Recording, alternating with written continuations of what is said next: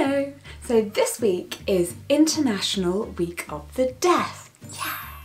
And I'm going to be making 3 videos that are about deafness. The first one is what I can and can't hear. The second one is why I wear hearing aids.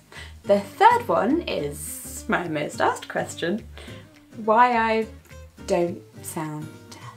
This is the very first video and you can find the rest of them on my channel.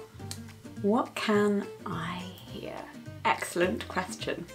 It's quite a difficult thing to describe because obviously I live inside my own head. What I hear is sort of what I hear.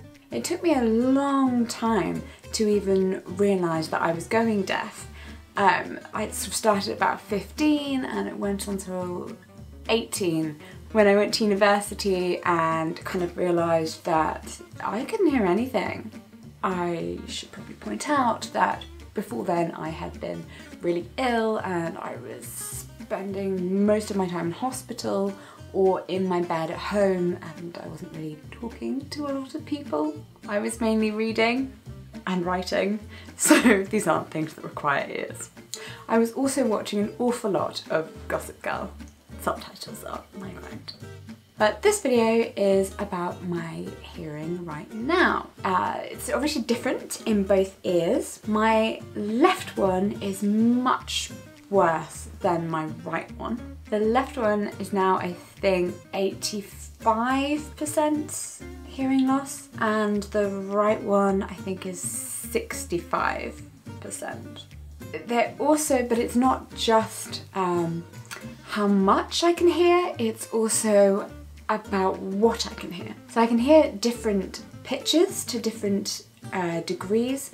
If it's a very low pitched thing, I can generally hear it better. Did you like my low voice?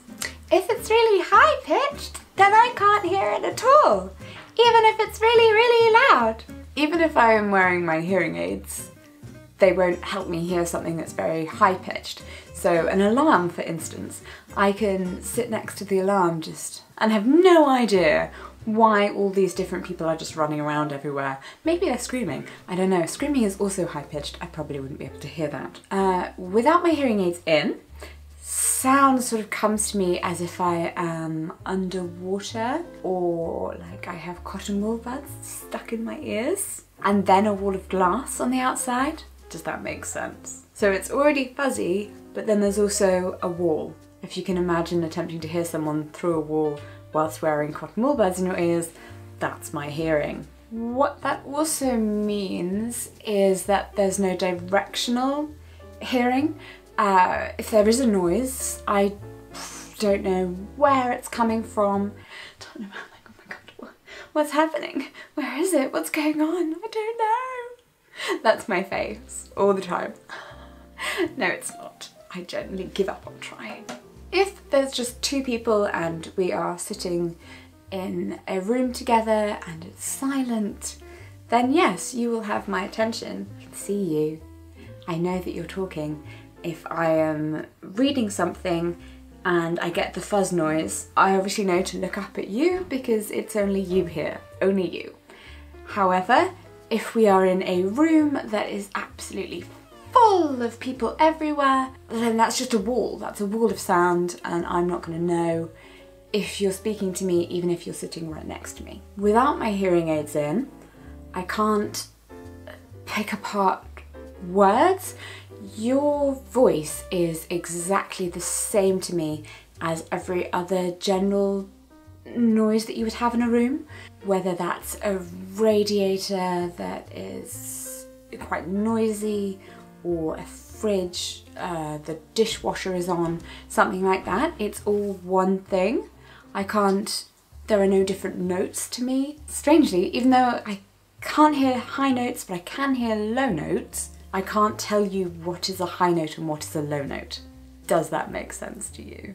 But with my hearing aids in, they basically block out the different noises that aren't in the human voice range. So I'll only be getting voice noises. and that obviously makes it a lot easier for me then to... If I'm making a video with Claudia, she's sat next to me, and she's talking, I won't be able to tell you what the words are that she is saying just exactly. I can't repeat that back to you, but I'll get the idea of what she's saying because I'll have got a few words of that sentence, and my brain will put together those words and some words to go in the gaps, and it'll be like, she probably means this, or it's probably that. And I know when to laugh because she does her little face. I don't know tones, I can't tell you the pitch of something, I can't tell you the note, but I can tell you that some sounds are like this, and some sounds are like this, and some sounds are like this. Yeah, that's how I think of sounds. And a sound like this, well no, a sound like this is a funny sound. That's someone telling a joke. This is how my brain works. And this is generally probably why I'm so freaking tired all the time, because I've got no clue what's going on. But my brain is really trying incredibly hard to work out what the hell it is. So we've got this word, but then this word, but maybe this, but this, And that's what my brain is doing at breakneck speed, because the speed of speech is incredible.